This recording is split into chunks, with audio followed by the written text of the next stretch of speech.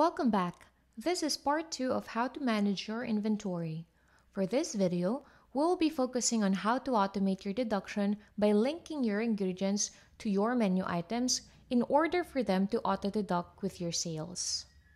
From your back office, go to the menu and click on Inventory. Go to Link Ingredients.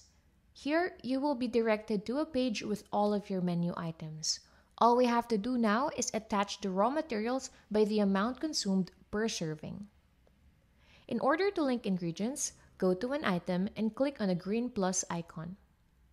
Select the ingredients to be consumed from the drop-down, or you may also type in the item. Say for example, every order of 1 serving of calamari, it uses 250 grams of squid. Select squid and input the amount in the quantity area. Continuously add until the complete recipe is built. For takeout orders, we may also add the packaging used per order.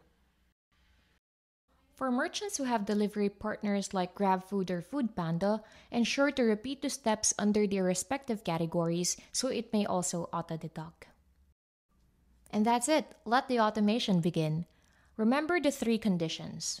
Deducted and current columns will only move if there is number 1, recipe in the system, 2, cashier punched a sale, and 3, if the tablet is online.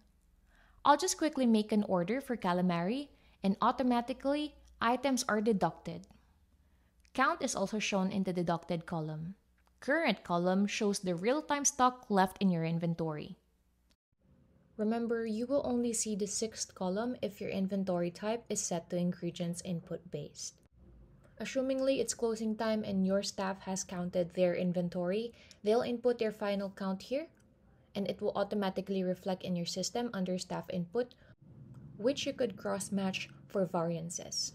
Should you need any help for these, don't hesitate to message us in our Facebook group chat.